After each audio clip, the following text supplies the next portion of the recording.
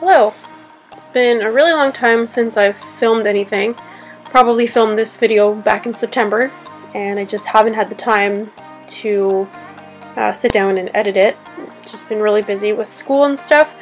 Haven't worked on a puzzle since probably Christmas, so I'm on reading week now, and I'm hoping to get like at least 2 or 3 videos up this week of stuff that I filmed months ago, and hopefully work on a puzzle or two. So as you probably would have seen from the title, this one is Crystals by Cloudberries. It's the first Cloudberries puzzle I've worked on, and spoiler alert, I really liked it. Super pretty colors, lots of pastels. I also used to collect rocks as a kid, so this was relevant to my past interests. It took me a really long time to get started on this puzzle because I sorted the absolute shit out of it.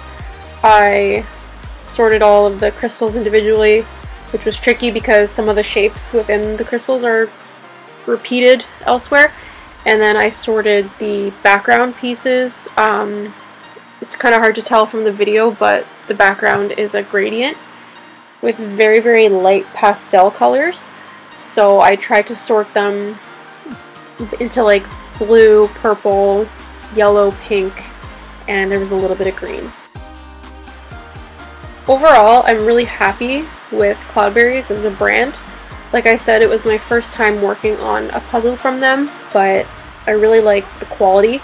The only thing I was not a fan of is the texture of the pieces.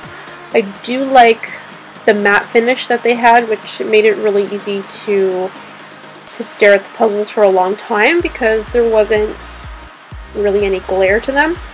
But because they don't have like the glossy smooth finish on top, they almost felt sticky in a way. So when I was done the puzzle, I actually wiped the surface of it with like a wet wipe or like a baby wipe just to kind of clean off the puzzle dust, because unfortunately a lot of the puzzle dust ended up sticking to the pieces. The only other thing I can think of as a con is the piece shapes are not the most unique. Like they have all the standard shapes, but I just mean that the pegs and the blanks are not the most unique, so I did have to remove some pieces where they didn't end up going and move them elsewhere. But this was mostly just a problem with the pastel background pieces because they were so light, so I think that's just kind of a problem I was having with my own personal eyesight, or lack thereof.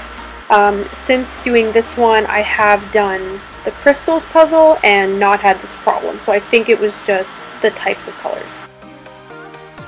I can kind of deal with that, as well as the stickiness of the pieces, because I really love all of Cloudberries' artwork.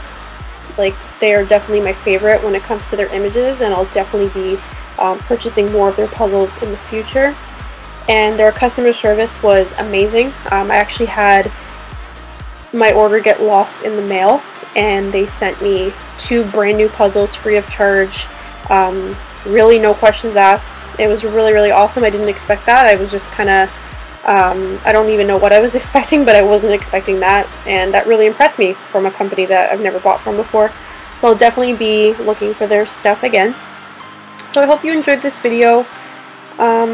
Hopefully I'll be able to have some more out soon. Thanks for watching.